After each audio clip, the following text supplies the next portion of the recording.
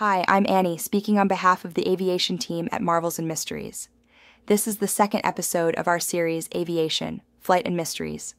Today we'll talk about turbulence and, more importantly, why you can stay calm when it happens. Turbulence can be scary.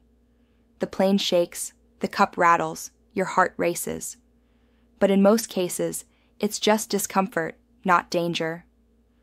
Modern airplanes are designed to withstand forces far greater than what they experience in normal flight. Their structure is flexible, their systems are redundant, and everything is carefully monitored. While you feel the bumps, a whole team is working for you.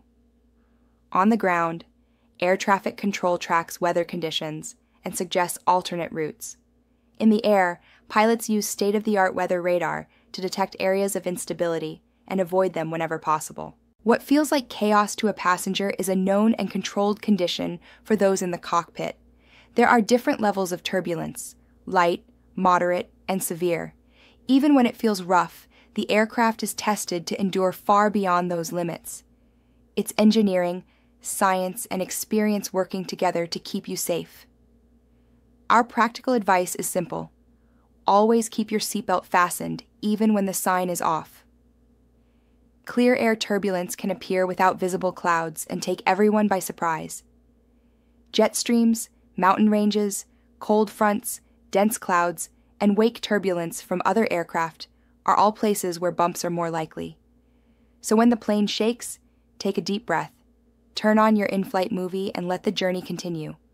Turbulence may stir the ice in your drink, but it won't bring the plane down. Modern aviation is one of the safest forms of travel in the world, and every flight is studied to make the next one even safer. If you still have questions about turbulence, leave them in the comments. Tell us what else you'd like to learn about flying. Subscribe to the channel, share this episode, and join us for the next flight.